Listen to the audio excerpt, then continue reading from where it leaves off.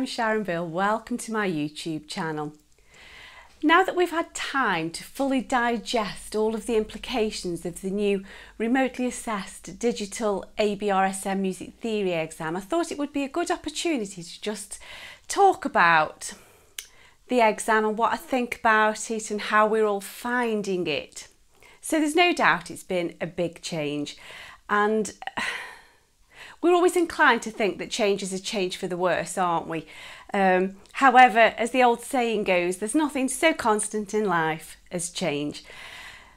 So what sort of a change is it, do we think? Now we've had time to get used to it. And I think the change is inevitable, really. And I notice that it's happening in other subjects as well. I know that when you take financial services exams, they are remotely assessed in exactly the same way, with all of the proctoring software and webcam issues and so on. So I just think this is the way it's going, really, whether we like it or not. And there are pros and cons, as with everything, really. There are good points and there are bad points.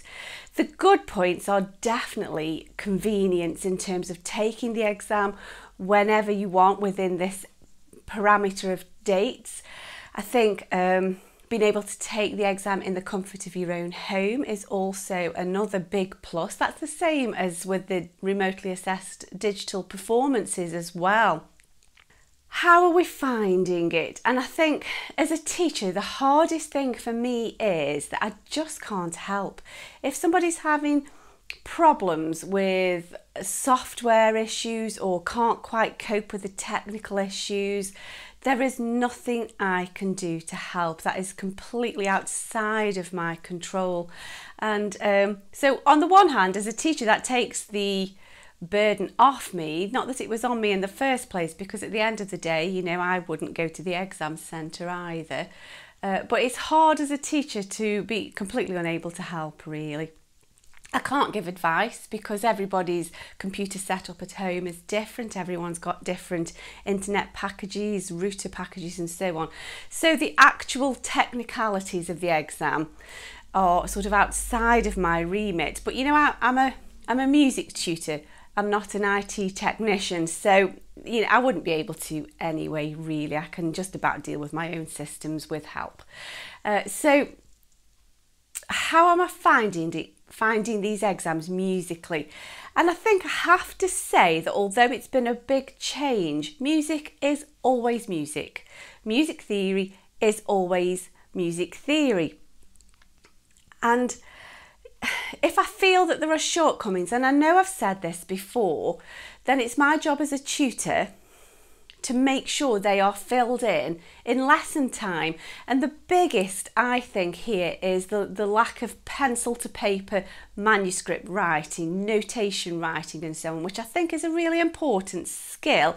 And therefore, as a teacher, I will still insist upon that happening. And I know that my biggest moan in lesson times is always untidy manuscript, untidy notation writing. And it's just down to practice. And so I think it's really, really important that you just keep that going. You must learn to write music, write notation. But putting that to one side, I think, you know, as I've worked through the booklets and I've been teaching it and I've been entering people for their exams, it's still music theory. You know, music doesn't change, just the platform has changed. And actually, if anything, I do think it's made it a little bit harder. We tend to think of, you know, clicking on a screen and multiple choice often as being the easy option, but I don't think that's the case at all. It's so easy to get put off by a red herring, you know, and I think when you see a multiple choice option, you immediately start going to the options and trying to pick one. And that's not the way to do it at all. I really, really recommend that you first of all look at the question, find the answer for yourself. You can have scrap paper in the exam so long as you show it to the screen to show that there's no writing on it before you start. And just figure out the answer for yourself before you go to the options. That way you're not going to be sort of tricked into ticking something that's sort of vaguely similar but not correct.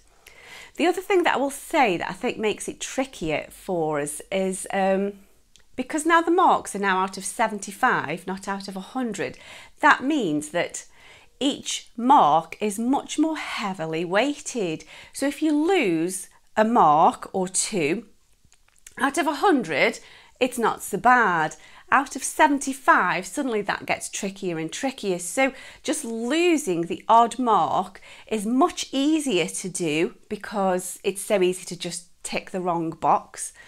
And then those wrong marks are much more heavily weighted, much more important, and so much more detrimental to your overall score. So you've got to be super, super careful and really keep your concentration levels up, because it really matters more now, each mark. And I think it's just not being lulled into that sense of just clicking a screen, easy peasy, job done. That is not the case at all. So do remember, I think the one thing that I found from all of this is it's still music theory. You still have to have the same knowledge. You've still got the same systems in place to answer those questions.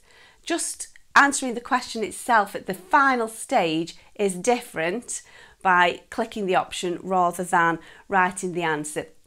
And I do think that's a shame, although it's inevitable. That's just the way things are going, and it does open up the world of opportunity, there's no doubt about it, but it does mean that we have to make the effort to keep our manuscript level sort of high, keep our notation writing neat, stay on top of it. And you know, what's more relaxing, what's more therapeutic than sitting with a pencil in your hand and scribbling some notes? You know, so just do that because you can, because you get to, not because you have to. But I think now we've had time to settle, to adjust, to gather ourselves, to smooth our ruffled feathers, I think we can say that we're still safe in ABRSM's hands. I still say that they are one of the foremost syllabus providers, the exam providers. I think they still have the kudos that we expect from ABRSM.